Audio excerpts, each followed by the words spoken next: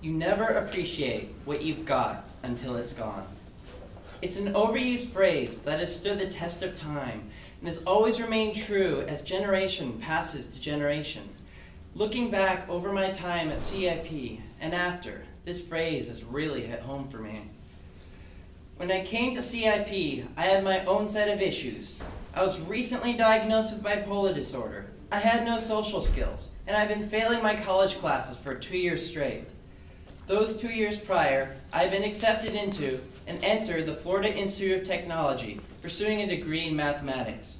Now I was a mess who couldn't think straight and found myself in a program which I felt dictated my life in so many ways. Oh, how the mighty have fallen. At the time I entered the program, I had been accepted only 3 days before the fall semester had started, with no summer orientation. I packed my possessions into my Accord and drove up for Berkeley. It was soon to be a bumpy ride. Being thrown into the water wasn't easy. I had unpacking to do, assessment tests to take, modules to go to. Every big and little thing had to be done and gone to, all while I felt my independence being stripped away. My finances were controlled. I was told to be where and when. The state of my apartment, and to an extent my personal life, was kept under watch. My life as I knew it was being fundamentally changed, and the stress and uncertainty was eating at me. I was angry at the staff, angry at my parents, and angry at myself for letting myself be put into such a situation. To cope, I confided my feelings with other students, and I learned many felt the same. Out of frustration, I ran for student senate on a platform of radical change. I fought tooth and nail to regain what I had brought myself to lose, and when I had felt like I had hit rock bottom, I resolved to fulfill the promise I had made to myself. That promise was to make the most out of the substantial sum of money my parents were spending on sending me to CIP. I wanted to do everything within my personal ability to take advantage of the program's services and succeed. That was my turning point. I made some friends, which turned into a group of friends. I did my best to prove to the program that I could be responsible in as many aspects of myself as I could manage. I worked with my wonderful advisor and found substance in what the staff had to offer. I had my ups and downs. Much of it was 2 steps forward and 1 step back, but I knew that my only chance of success was through effort. After the first year had ended, I had a choice. I could leave the program and try to eke it out on my own, or I could go back to finish what I started. The choice, through an understanding of what CIP has available, and admittedly partially influenced by personal relationships, was to stay, and a good choice it was. The second year, I learned to refine myself. I put together the building blocks, and it was then that I had to stack them. In some aspects, I felt like I didn't need the program anymore, but my thinking had been identical the year before, and I chose not to fall into that trap. One of the greatest things I learned the second year was how not to judge.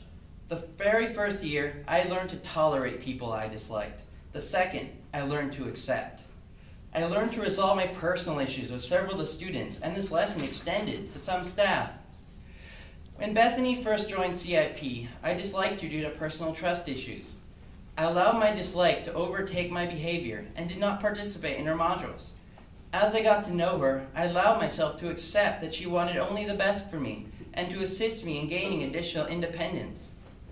The second half of my final year went by like a blur. I and my then girlfriend, who was also in the program, had chosen to move in together, and as the deadline to move in continued to creep in further, the more real it became. Planning, packing, knowing the independence that we believed we earned loomed on the horizon, and finally, the day came. CIP was over. We had yet to move all of our possessions out of Berkeley. We chose to spend the night of the floor of the apartment that we had recently leased. As we lay on the floor, I started to think about my advisor, who assisted me when I needed direction, my tutors, who pushed me when I felt like I had nothing left to give, my friends, who were always right down the hallway, available to see at a moment's notice. So many things that I sacrificed for my independence had outright evaporated. The realization was like a swift kick to the gut, and on the floor of my brand new apartment, I cried. You never appreciate what you've got until it's gone. I did well after leaving CIP, in the beginning. Over time, however, certain old habits began to creep back in.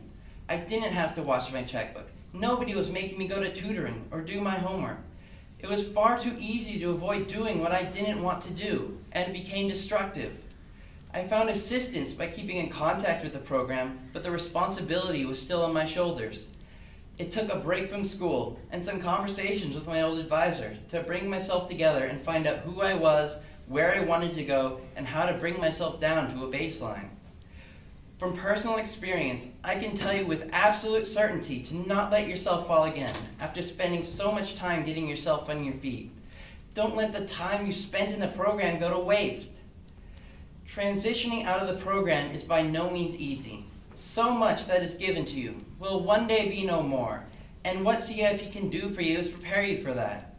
Nobody's here with a vendetta to make your life difficult. They're here to challenge you in as many aspects as they can, to build up your character and who you are as a person. I could tell you to listen to staff, go to your modules, and practice self-responsibility, but it's up to you to choose to do that.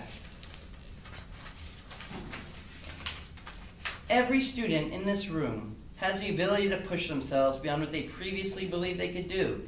And every parent, in this room or not, has hopes and wishes that they'll get to see that. I wish the very best for each and every one of you, and know that your effort and perseverance will pay off what you invest in turn. Good luck. Thank you.